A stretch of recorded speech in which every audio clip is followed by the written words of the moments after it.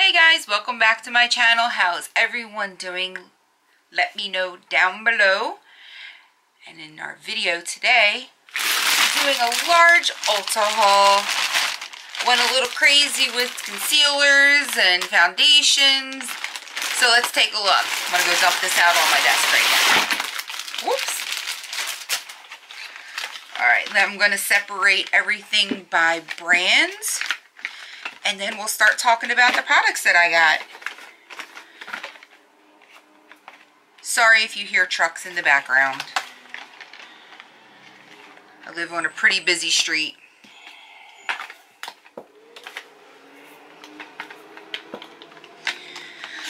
La-di-da, still separating. I got a good amount of things here for us to go over. Alright, I think I'm ready to go. We're going to start off with the biggest group of products, and that is from Too Faced. And I got their Too Faced Born This Way matte foundation. I did get 3 shades. The one shade is actually packed away in my suitcase as I am traveling to Niagara Falls, New York this Thursday with my boyfriend. We wanted to go to Niagara Falls, Canada, but they did not open up the border in time, so maybe we'll try another year. It's okay. So I got the shade Vanilla, which is packed away. I have Porcelain, which is like my winter shade. And I have Warm Nude, which is my summer shade. I got 2 concealers from Too Faced Born This Way. I got Porcelain and Vanilla. I really like their regular foundation, which is what I'm wearing today. I do like that. And they had another concealer, but it looks like they discontinued it. It was a hydrating concealer. It was smaller than this one here. I'm really upset that they did discontinue it because I really do like it. I got 4 of their powders. One color is already packed away, and that is the vanilla one. I have Porcelain. I have Light Beige. And I have Natural Beige. And the reason why I have all these colors is because I fluctuate in color as this season goes on. The next ones I'm going to be talking about are the e.l.f. Camo CC Cream Foundations. I got 2 different colors because when I did the shade finder, it said that I was Fair 120N, and it actually looks really light for me. So I picked up the next one, which is Light 210N. So even if this is too dark, I can at least mix in some of this and get my perfect shade.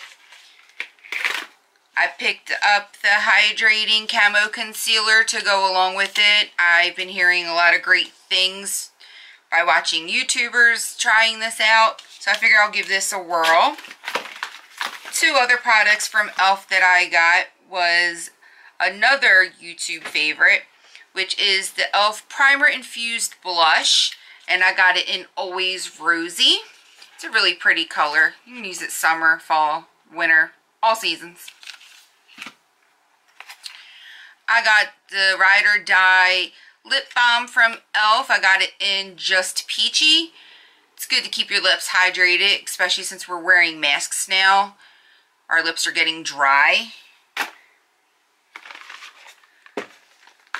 I also wanted to try the Urban Decay Stay Naked foundation that I've also been hearing great things about.